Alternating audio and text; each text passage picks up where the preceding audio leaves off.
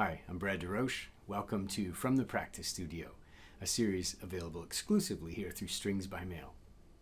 In today's lesson, we're going to look at articulation. For me, articulation can be broken down into four broad categories.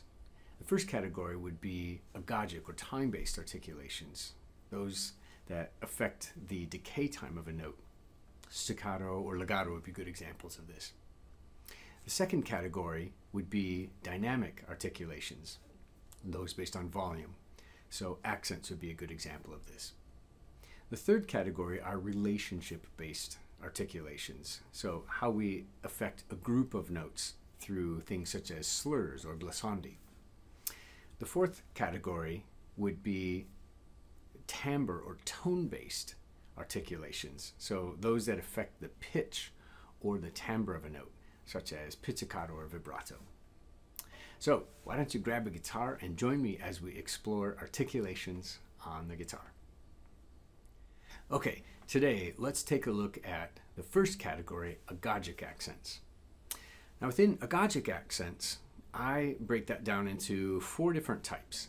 Now these are based on the types of articulations that you typically see in pieces of music. For me, the first category would be a note that lasts for its full-time value, and we can think of that as tenuto, or again, a note that lasts its full value. We also use the word legato to describe notes that last their full value, but legato might apply more to a series of notes. So if we had 3 or 4 notes in a row that were all played for their full-time value, we might say that that series of notes or group of notes is played legato. But it's really the same thing as tenuto, play for full value. So that's the first type of agogic articulation. The second type would be portato. Portato is perhaps less commonly used in guitar music, but what it essentially means is a slightly shortened note. We could think of it as a note that's worth roughly 3/4 of its allotted value, or it sustains for roughly 3/4 of its allotted value. And then the last bit of it is stopped, so that there's a clean articulation between each note. The third category would be staccato. Now staccato, which is very common in most guitar music, it's either indicated by a little dot above the note or the word staccato. Most of the time people tend to play staccato notes roughly half of their allotted value. So for instance, if we were looking at quarter notes, a staccato note would actually last for only about an 1/8 note worth of time plus an 1/8 note worth of rest. Okay? And then the last category would be Staccatissimo, which are really shortened notes, and perhaps an 1/8 or even less of its total value, a quarter or an 1/8 or less of its actual value. Depends probably on the actual tempo of the music, how fast the series of notes are going. But what it means is a very shortened note, one that lasts for only a fraction of its original value. So let's practice these on the guitar. Now, there's a variety of ways you could do this, but for me, what works best is to use scales. So I like to do just a typical positional scale that I learned many years ago from electric guitar styles, but it works great on classical guitar. Now, it doesn't matter what type of scale you play. You don't have to do the same one I'm doing. What I recommend is that you don't worry about learning a new scale today, but instead work on the articulations, okay? So pick a scale that you can already play. Doesn't matter if it's 1 octave, 2 octave, major, minor, whatever. Just pick a scale that you're comfortable with already playing, and let's try to learn how to articulate it in these 4 different ways, okay? So I will show you what I am doing in case you want to follow along. I'm going to play a G major scale in 2 1/3 octaves, and it's again a positional scale. It requires a first finger extension, so I actually line myself up in 4th position, so my first finger is here on the 4th fret for a position, but when I play the scale my first finger extends down to the 3rd fret. Alright, so anyway, I'll show you how it works here. This scale would be 3rd fret, 5th fret, 7th fret with fingers 1, 2, 4. Then on the 5th string, same pattern. On the 4th string, the first finger moves back up to its 4th position, so it's no longer extended. Frets are 4, 5, and 7. On the 3rd string, the frets are only 4 and 5, fingers 1 and 2. Then on the 2nd string, we extend again. First finger goes back down to the 3rd fret. Fingers 1, 2, and 4 again. And on the first string, same thing again. Fingers 1, 2, and 4. Now, these two notes up here are the second and third notes of the scale. You don't really need to include them. They go past the octave, but I usually play them just because they fit within my hand position. Okay, so that's the scale I'm doing, a G major scale. Now, again, you practice whichever one you like. The scale doesn't matter. The articulation concept here in the right hand is what matters most. Okay, so let's take a look at how we could articulate these notes and shorten the decay time of a pitch. So when we first start out to play a note for its full value, what we really need to do is to time the arrival of the right hand and the left hand for the second note. So once we've played the first note, the next note has to be timed perfectly between the two fingers. So if I land too soon with the left hand, it's going to stop the first note from ringing, right?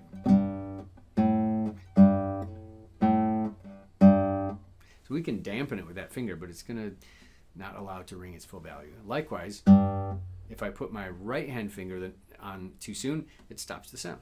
So again, it's timing. Get the timing of the two fingers perfectly together.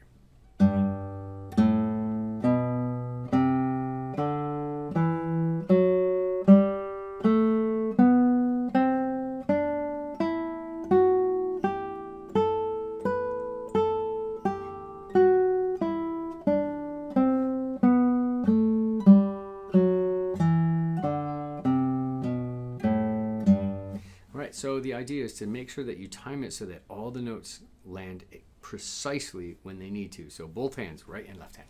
All right, legato style playing or tenuto for each note lasting for its full value. Now in the beginning, for many players, that's really difficult to do. So it needs to be worked on so that you can have a beautiful, flowing legato style of playing, which is so necessary in our music. But sometimes we need to articulate the notes and create a clear separation from one note to the next. And a great way to do that is to actually use, I'm just once again using a simple MI alternation in the right hand, index middle or middle index.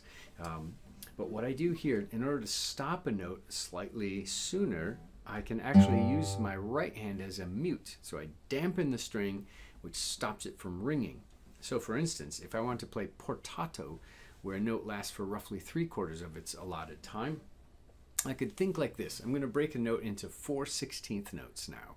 So instead of each note lasting for a quarter note, I'm going to think 1, 2, 3, 4 16th notes, or dot, dot, dot, dot. 1 E and if you would. So dot, dot, dot, dot, dot, dot, dot, dot, dot, dot, dot, dot. All right, so now I'm breaking each note into 4 parts. And what I'm going to do is I'm going to play the note and let it ring for 3 of those parts. And then on the 4th one, I'm actually going to stop the note with my right hand finger. So the next finger is going to come into play. Now I'm going to play with a strict alternation of index and middle finger. So here's how it works. 1, 2, 3, 4. So I started with index, for instance. 1, 2, 3, 4. And then my middle finger lands on the 4th 16th note, stops the note from ringing. But it's also preparing that finger to play the next note. So it works really beautifully. 1, 2, 3, 4. 1, 2, 3, 4. 1, 2, 3, 4. Okay? So what I was doing there was playing a note, letting it ring for 3 16ths, and then putting the next finger on the string to dampen it on the 4th 16th and prepare to play the next note. Okay, so it's a type of prepared stroke, if you would. Gives us nice clean playing. So you could practice that throughout a scale, breaking each one into 4 parts and then allowing it to ring for 3 and be muted or resting for 1. All right, then next would be staccato style playing. Now staccato style playing would be a note that lasts for roughly half of its allotted value. So instead of a quarter note, it would be like playing an 8th note. So instead of 1, 2, 3, 4, we would have 1, 2, 3, 4, 1, 2, 3, 4, 1, 2, 3, 4, and so on. Okay? Now, staccato notes, when you start playing faster, start sounding really nice and clearly separated. It's a great sound. But I want to bring in one really important concept that I'm doing here in the right hand that I didn't talk about yet. When I get to the last note on a string, and I'm going in an ascending fashion, in order to play the note on the next string, but to also dampen the string, I can't use the same finger, because that finger, if I use it to dampen the string, then it has to do a quick leap to get ready to play on the next string. All right, it doesn't work so well. So what I do instead is I bring my thumb in to be the damper, to mute the last note. So just watch as I do this. On the very last note, I use the thumb to be the mute, and then the next finger can still prepare for the next string. So 1, 2, 3, 4, 1, 2, 3, 4. Here it comes 1, 2, 3, 4, 1, 2, 3, 4. All right, so I brought the thumb in to be the mute. 1, 2, 3, 4, 1, 2, 3, 4, 1, 2, 3, 4, 1, 2, 3, 4, 1, 2, 3, 4, and so on. And I'm going to do that with each string. I'll show you in an example in just a moment with all of the notes here. Okay, then Staccatissimo would be a very short note, perhaps as short as possible. Now, ultimately, how much of the time value, the allotted value of a note, a Staccatissimo note gets, is probably related to the tempo or how fast you're playing. If you're playing a really rapid series of notes, you'll be lucky to get it even half of the value, because it's just it's so quick that the notes get played. So anyway, Staccatissimo is a very shortened note. We could think about it as 1/16 in a slow tempo. 1, 2, 3, 4, 1, 2, 3, 4, 1, 2, 3, 4, and so on. We need to apply these different types of articulation to our scale. So let's start out with the first one, legato. All right. So with legato style playing, for this example, I'm going to use MI alternation or IM alternation, and that G major scale pattern that I showed you earlier. And so what I'd like to do here is just play through the scale all the way ascending and descending. You practice it on whatever scale works best for you for right now, but you do need to practice both ascending and descending patterns. It can't be one or the other. It's got to be both. All right, so let's try that out here. Here's legato or tenuto notes, but a series of them would be legato, very smoothly connected notes. And sorry about the noise in the background. That's my dog snoring. I think he finds this to be very soothing. At least I hope he does. Here we go.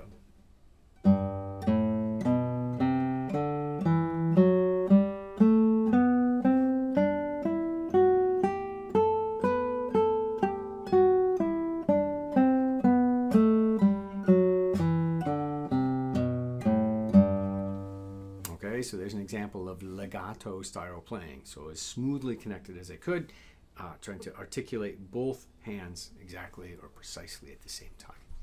Then next, let's take a look at some of the other ones. Staccato, so we want to make the notes a little bit shorter. And I do that again by using the right hand as a mute, where the next finger lands and it stops the note and also prepares the next finger for playing.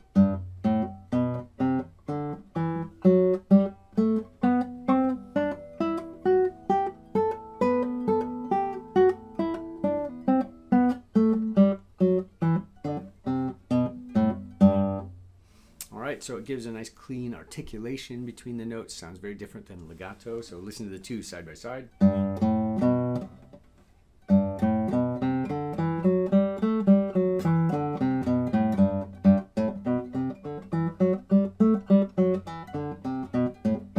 right, so very different. And staccatissimo would be extremely shortened notes.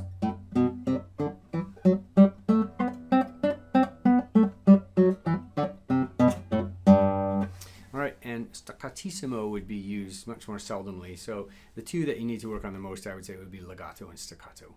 They're the ones that you'll probably apply the most. But all of these different types of articulation need to be worked on, because a lot of times when we're practicing things such as scales, we just simply play the notes. We don't think about articulation. And when we get to play a piece of music, if we haven't practiced that stuff, does it just occur the first time when we're playing a piece of music? I don't think so.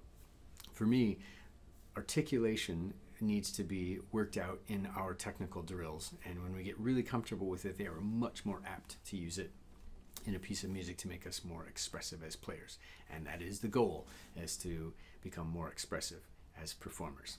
And so hopefully this was of some help to you, and I hope that you'll join me next time as we explore further these different types of articulations. We'll see you next time. Cheers.